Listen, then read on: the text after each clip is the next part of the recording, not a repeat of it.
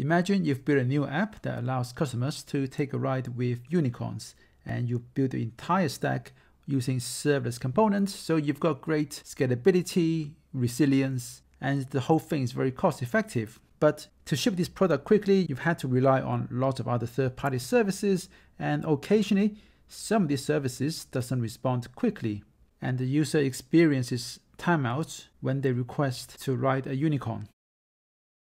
You want to be able to identify these problems quickly and then figure out which service is the problem, so you can either put in some defensive coding around that, or perhaps even move to a different provider. And here at Lumigo, we are doing quite a few things to help you debug these kind of timeout issues quickly.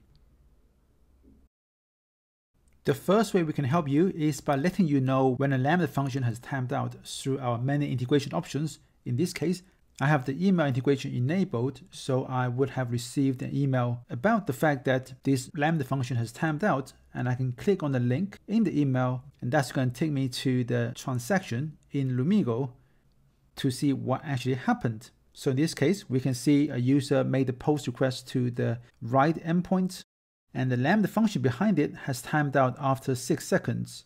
We can see the invocation event for the Lambda function, and the fact that the issue was a timeout. And we can see the environment variables that was used by this function, and we can see the logs from the function all in one place.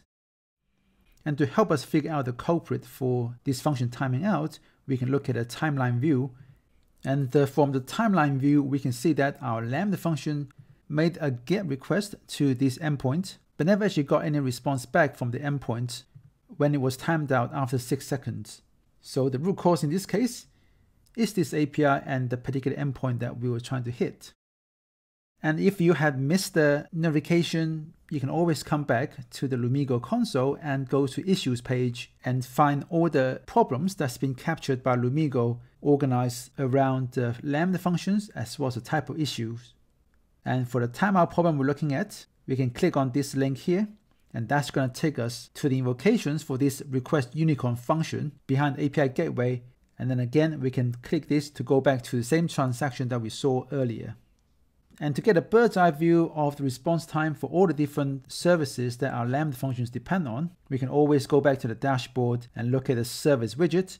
And if we sort the service latency by the P99 or the 99th percentile latency, then we can quickly identify that this endpoint just doesn't perform very well. Perhaps there's some underlying issue with this endpoint or this provider, and maybe we should move on to a different one. And then click on either one of these numbers to find the information about the transactions where the slow response time from the API was recorded in. And again, I can easily navigate to the transaction where we made a request to this endpoint. In this case, we have a different function that also made a request to this endpoint and actually got a response time of around 4 seconds.